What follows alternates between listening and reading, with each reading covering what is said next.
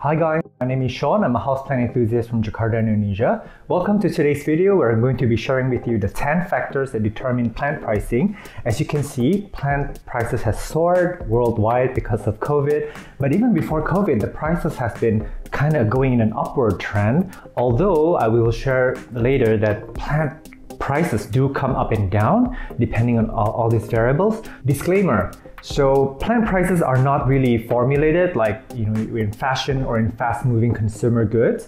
So it's very subjective depending on where you are. I'm actually not an expert. I'm actually not in the plant trade business as well. But I'm approaching this topic from the angle of someone who talks to a lot of sellers, nurseries, and as somebody who loves shopping for plants, both online and offline. I also look at a lot of the plant trends in the past, and sometimes I also follow my intuition. So take whatever I said today with a grain of salt.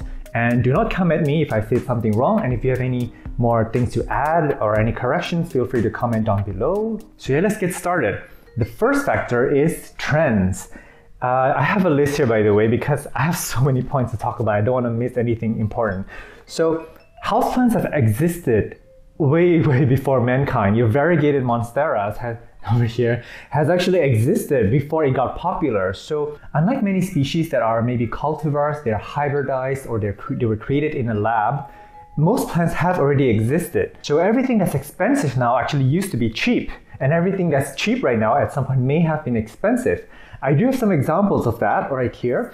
Tulips, Cattleya orchids, coleus, ferns, and in Indonesia we have the Anthurium plumanii, which is the Anthurium Gelombang Cinta in Bahasa Indonesia. That was a bubble for sure, a bubble that exploded. And a lot of people actually suffered when the prices went up so much, and now there's an oversupply of them and nobody wants them anymore. And I guess a very good example for us is the Pilea peperomioides, where it's actually a lot more expensive 3 to 5 years ago, but everyone's growing them out now and they're everywhere and nobody really wants them anymore, and the prices have gone way down. Now, houseplant trends have always existed since the beginning of, I guess, houseplant collection, but these days, because of Instagram, plants can really enjoy 5 minutes of fame or 5 seconds of fame, where they can get popular really quickly, but then they can also disappear from Instagram very quickly as well. But here's the problem, it takes years to scale up production to meet the demands.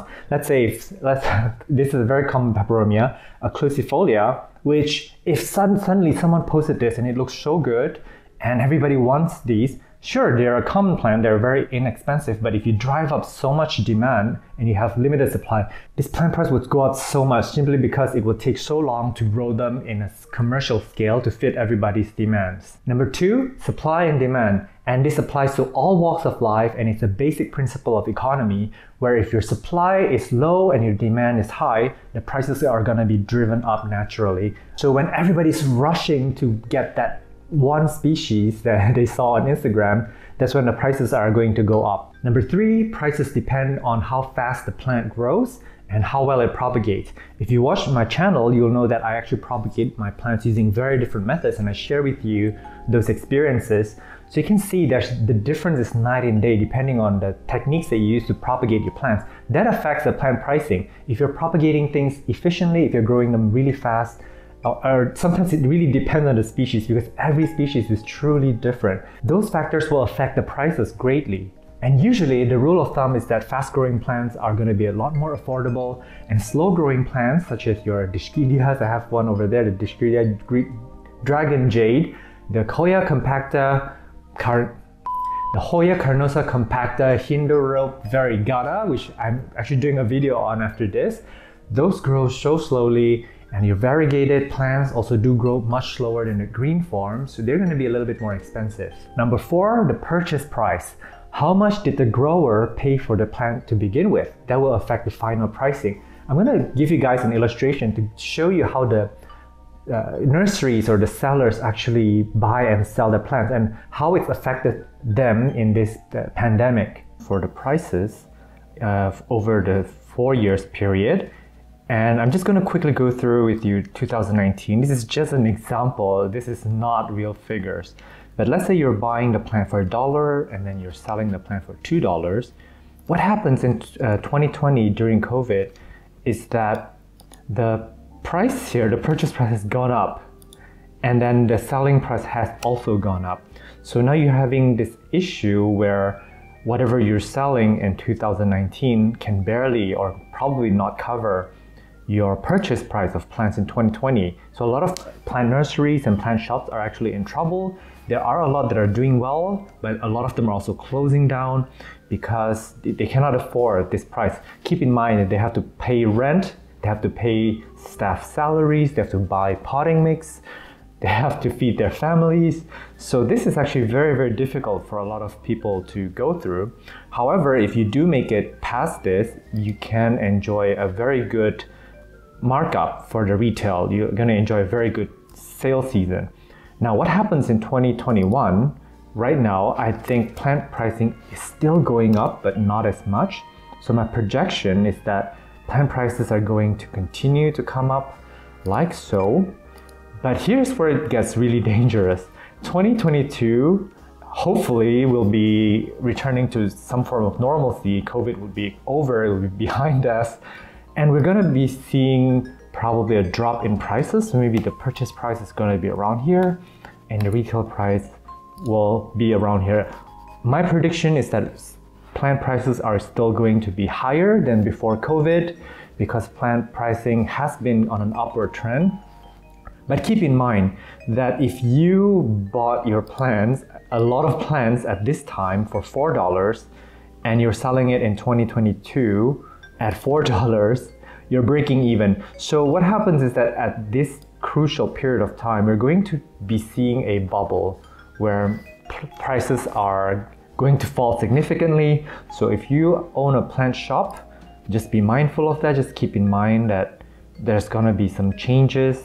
And if you are a buyer, just keep in mind that plant prices will come down after COVID. So yeah, I'm by no means an expert. This is all just logical thinking. And let me know if I'm wrong, but this is what's going on right now in our crazy times of the pandemic. Number 5, the growers scale, I guess, because when you have a large commercially grown facility like those you see in Netherlands, in the States, or maybe I haven't been to Thailand's growing facilities, so I'm not sure, but I can imagine that they grow them really, really in a big scale where they're automated, you have your temperature controls, humidity controls, it's watered properly, there's actually lead time where everything's charted really perfectly. Those situations will produce plants that are going to be more affordable. In Indonesia, however, we don't have those kinds of facilities, at least not as far as I know. So if you heard of any facilities like that, do let me know because I'll be interested to feature them on the channel. But we usually grow them by farmers. So these are all small scale growers or people with like a decent plot of land where they're growing a lot of plants.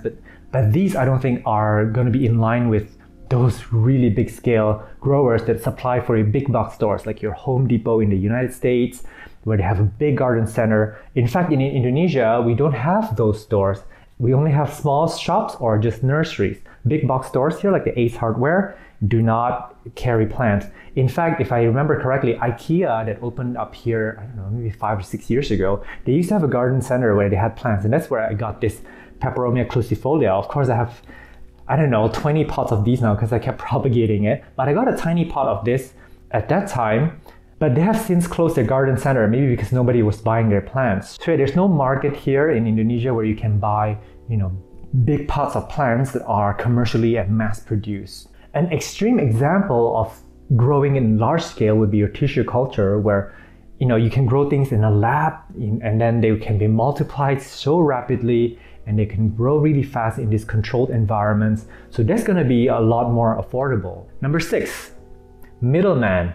How many middlemen does a plant have to pass through to get to you? So I'm going to give you a scenario here. For example, you have your local farmer here in Indonesia that may supply the plant to a distributor or a local plant store that sells internationally.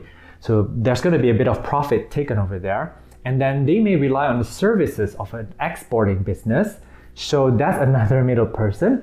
And then when it gets to your country, maybe a plant store ordered it or whatever, and the plant store will take a little bit of margin. And then finally, if it goes to you, you're going to be paying a lot of middlemen. Unfortunately, it's very, very difficult to buy directly from growers. A lot of growers do not have the retail capability. They don't have the communication skills or the platform. So maybe one day that will change. That might be quite an interesting game changer if we can give these people better livelihood. Because a lot of the places that they have them grown in are very rural. They have barely any access to internet. I don't know. I actually haven't really been out to those areas, but I just know that we are probably not paying them as much as they deserve to. So in a lot of the industries, there's a term called fair trade, where a significant portion of the profits are going directly to the grower. So we're cutting out a little bit of the middleman. So hopefully we'll see that more in the future. And another thing with middlemen is that each time you pass your plants through different hands, whether you're a distributor or a plant store, a lot can go wrong in, number one, the transition or the transport period, or number two, during the care. For example, it may sit a week in a warehouse and then a few months in the store before it gets to your home. So the plant is stressed out by then. And also in between, there are a lot of steps where the plant can decline or it may not make it. So all these risks happen and they will drive up costs. Number 7, the quality and the size of the plant. Now, a lot of people tend to compare two different sellers for the same plant, and they obviously want to go with a cheaper one. But there's so many things that go behind the scenes. For example, here, how the plant was grown, the media that it's in, the health of the roots, and whether it's got a history of pests or whether it's got a good immune system or not. These are basically going to be determined by their growing conditions. So if the seller knows what it's doing, it's giving them very, very good light, very good nutrients, the plants are going to be much healthier and happier. And these plants are going to grow much faster in your home. They're not going to die as easily. And when you propagate these plants, I have noticed in some of my plants that they propagate so much better. I have a variegated Adansonii that I propagated almost immediately after I bought it from a nursery, and it grew so slowly, and I grew out my cuttings in my conditions, and my God, I propagated it again. It took half the time to root and put out new shoots. So a healthy plant to begin with will set you up for success, but they will cost more because of the overhead that it takes to grow them that way. Another way that a lot of growers actually cut down costs is, one, by doing tissue culture, or they would be giving them growth hormones, which is synthetics. And I've actually seen plants that are grown in hormones. They put out shoot after shoot after shoot, but the leaves are limp and the stem is not as thick as it should be. So these are growers that are speeding up their growth irresponsibly, if I may say, but the plant is not going to be happy. So those plants are actually going to be a lot more affordable, but you're paying for what you get. And next, when we talk about quality, obviously we can talk about the variegation. So variegation is very different depending on the grower and also a little bit on the DNA of the plant. And some plants are just going to be more variegated than others. Obviously, when you have variegated monsteras, for example, that is mostly green, is going to be a lot more affordable than ones that are half white. And then there's also different types of leaf forms. For example, this Sharonii right here is a philodendron. It comes in a lot of different forms and shapes. And for example, some of the verrucosums, they come in dark forms and different leaf shapes. Some of them have a narrow form. So all of these factors come in hand when you're determining the prices. The more strange or rare the form is, usually the more expensive it will be. And the next thing would be the size of the plant. When you're comparing two of the same plant from different sellers, they're oftentimes not the same age. So time really is the cost here. And if you're buying cuttings, I guess what portion of the cutting the plant came from does matter too, and how established that aerial root or the node is. So if you are taking a plant from a top cutting, you're going to get bigger leaves faster. But if you take plants from a bottom cutting, it's going to be slower and you're going to have smaller leaves to begin with. So these are all factors to consider. Number 8, the country in which you live in. Obviously, the socioeconomic factors come in hand when we're talking about pricing. For example, you want to look at the plant prices with regards to the minimum wage in the city, in the country, or whatever. But you also want to talk about currency conversions. If you convert US dollars to Indonesian rupiah, you can buy so many plants because we have a weaker currency here.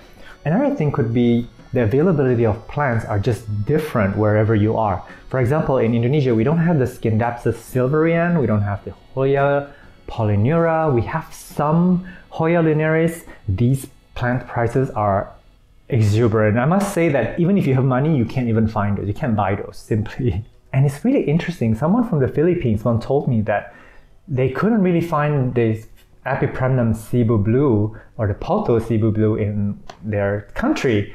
While they're a little bit more common in the States, they've enjoyed their 5 seconds of fame on Instagram, and a lot of the growers are growing them in massive scale. So they're going to be a bit more expensive in Philippines, even though the Cebu Blue is endemic to Cebu in Philippines. Number 9, the nursery and sellers itself have overhead. So those will determine the prices of the plants that they're selling. For example, where they're located, if it's in downtown or if it's in a rural area, the rent is going to be night and day. It's going to be so different. Also, you have other costs like your water, wages, the pots. The pots can actually cost a lot. When you think about each pot, they're actually very cheap. But when you buy them in the thousands, they can become very expensive. Your media, your fertilizer, your pest control, and your logistic and packing. Every single box that you use, packing tape, and you might use some tissue paper in it. All these matter when it comes to plant pricing. And also one thing that I want to address here would be security, I guess. There's been so many plant thefts going on in a lot of the nurseries, and there's actually a lot of measures to prevent thefts. For example, CCTV, you may have to hire a security guard. And I know this because I'm talking to a lot of the nursery or plant store sellers now, and that's becoming a big problem. So when you think about it, guess who's paying for all these security fees? You are. Number 10, the growing skills or specialty of the nursery or the store that's in question. First of all, not everybody can grow all types of houseplants. Some people may be good at growing aroids, some people may be good at growing your sansevierias.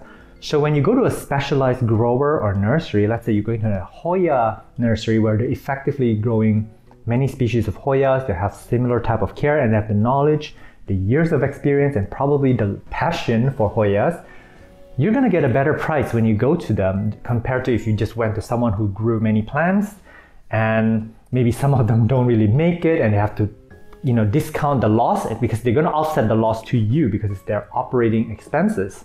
Successful growing actually leads to better scalability and also the confidence from the growers, and therefore it will give you better pricing. Okay, so that wraps up my 10 factors that determine plant pricing. If you have anything to add to that, please do comment down below. I'm sure a lot of us would like to know.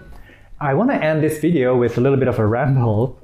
There's a little bit of a problem with the way that we're valuing plants.